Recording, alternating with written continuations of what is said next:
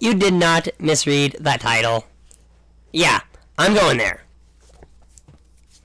We're going to be going over why a meritocracy is so important and why a arbitrary characteristics such as your genitalia, your skin color, any kind of disability whatsoever, or even your religion, nationality, or what the hell ever,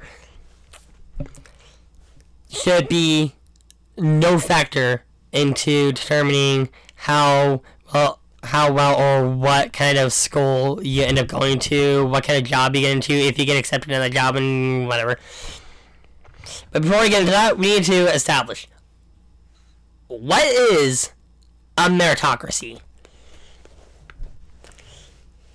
Okay, this is what you're seeing here, a Google definition of a meritocracy. A government or the holding of power by people selected on the basis of their ability.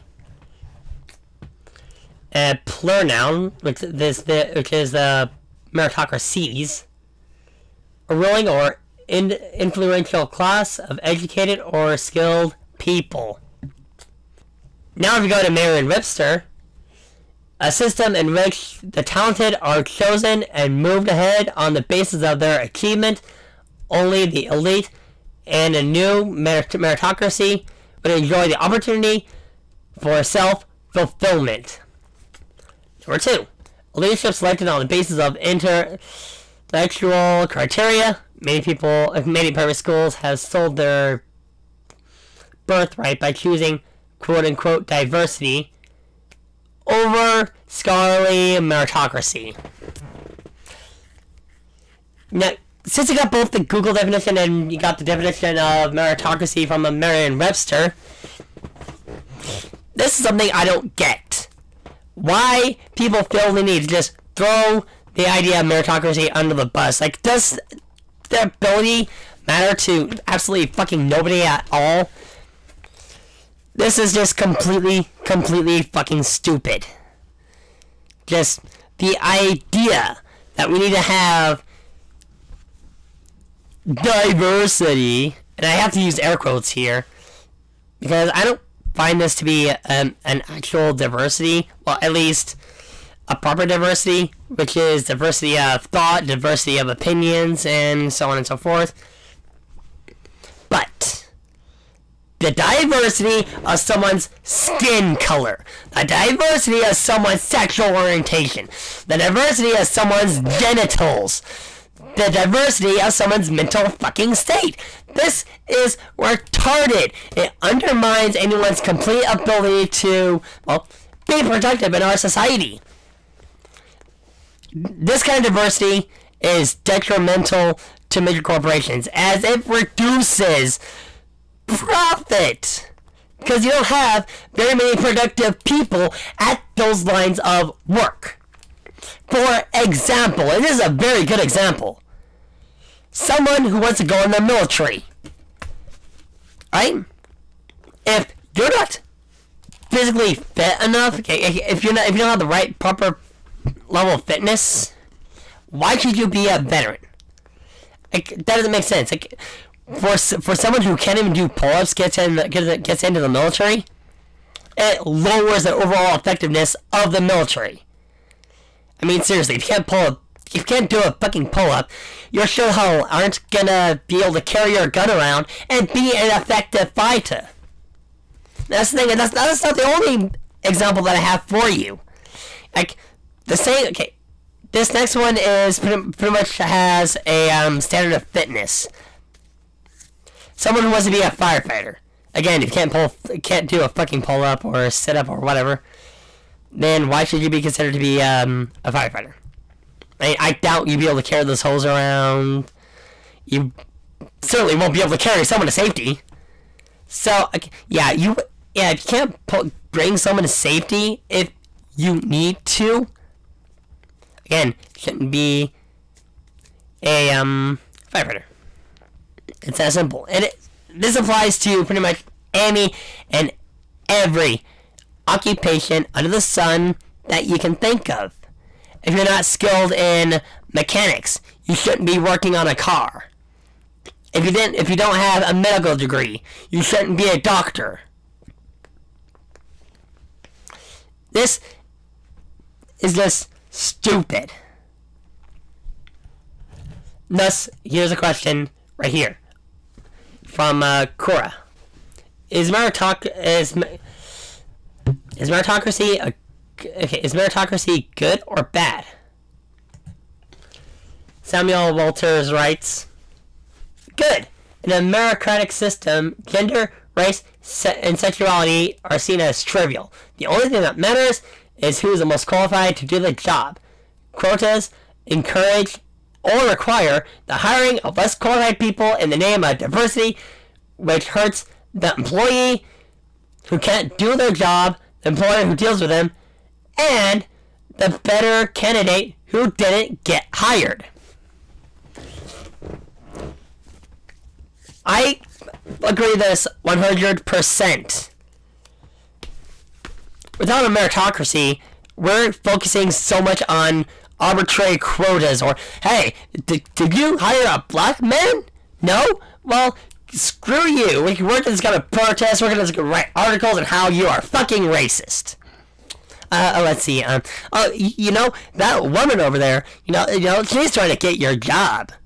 Are you gonna give her that job? Wait, no?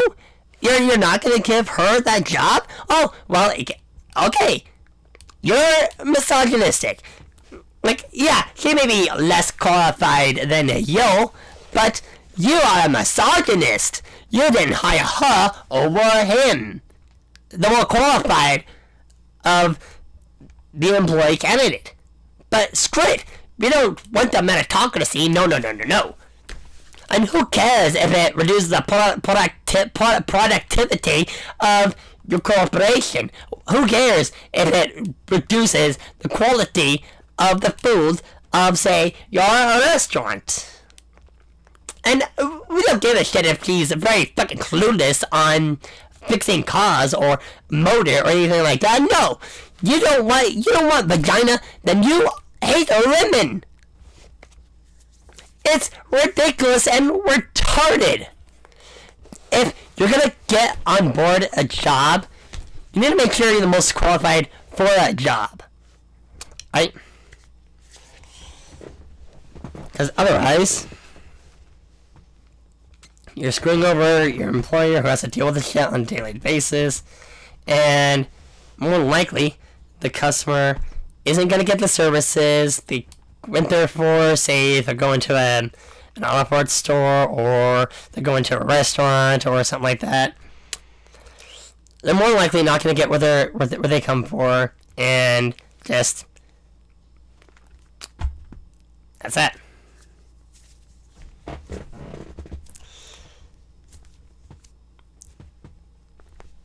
And the same rings true for disabilities. I can't say I'm surprised, but that doesn't mean there's no cause for concern. Like, are we really going to value someone's disability over someone's ability to work at a certain job? Are we really going that far? And I can't believe I'm having to say this. I've been wanting to avoid stating this for the longest fucking time, because there's that stigma attached to someone with like autism. Like, oh, you're autistic and you're, oh my god, he's probably just another special snowflake, and he probably just wants everything just handed to him on a silver fucking platter, because like he just wants to use his ability as this kind of crutch just to get shit for free. Okay, I didn't want to be seen as someone who's playing that card, but I've been diagnosed with autism since I was a wee lad. True story. But the reason I never brought this up in any of my fucking rant videos or any of my Let's Play or any kind of videos whatsoever is I didn't want to be tied with those people. Especially the autistics who don't give a fuck about meritocracy. about someone's ability to get a job or work. Heck, I've even heard her say, oh, you have autism. That automatically means you cannot get this job. Or you can't get shit in a legitimate way. You need special treatment. You need to go to these special services that cuddle you. And just give you shit for free, holding you down. Like, who gives a fuck if you want to improve your skill set? No, you just need the shit for free. Or you need a special program that does every fucking thing for you. That attitude is detrimental to the acceptance of these kinds of people. It's a fucking entitlement complex. It fucking sickens me to the very core. I fucking hate that argument, especially for that reason. It spits in the face of meritocracy and it throws it completely under the fucking bus. I care about meritocracy because I think that productivity of a certain area, that's most important, especially if you want your business to flourish. So, yeah. Let's say I open a restaurant. I don't give a fuck if you have autism or not. I don't give a fuck if you have a vagina. I don't give a fuck if you're gay. If you don't meet the criteria of a server, a chef, or any other position that may be open, if you don't fit that criteria, I'm not going to have you on board.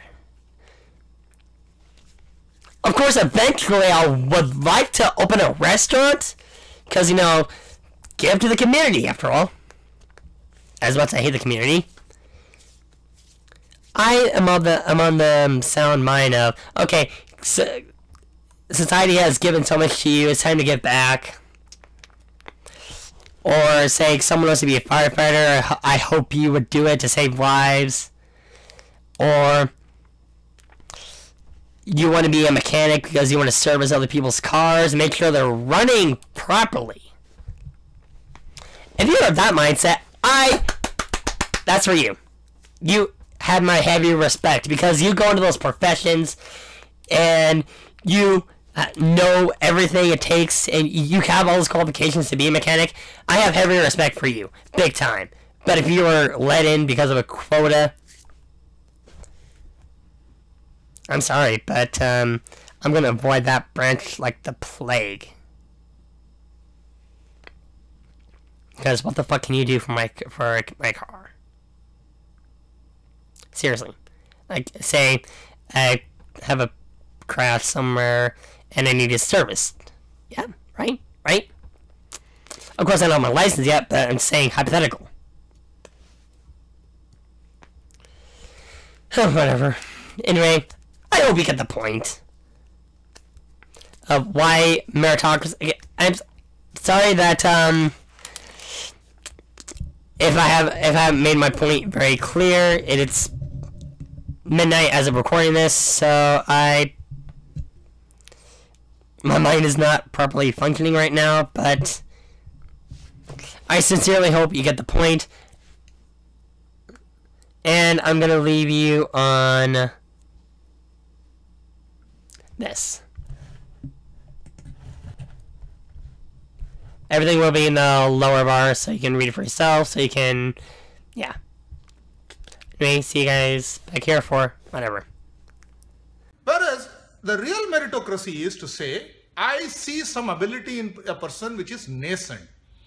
If I were to make investment in helping this ability expand for that person, I see a greater motivation coming from this person, so that person will feel driven to contribute more to the society, because the selfish interest for the person is ability expansion. Yeah. Yes, rewards matter, but reward is only one leg of meritocracy. But the core leg of meritocracy is ability and ability expansion. Yeah. The other part which I also want to make it, meritocracy doesn't exist without nurturance. right? You got to nurture meritocracy. Yeah. You cannot extract meritocracy. Yeah. You cannot extract output out of people to say I will get you out of the job, or I will take you out of that institution. If you don't, Yeah. is not the way to do meritocracy. Meritocracy is to say that I believe you have a potential to be better than what you are today. And with your potential becoming actually performance, not only you benefit, the institution benefits. So the mentoring is interlinked very strong. 100%.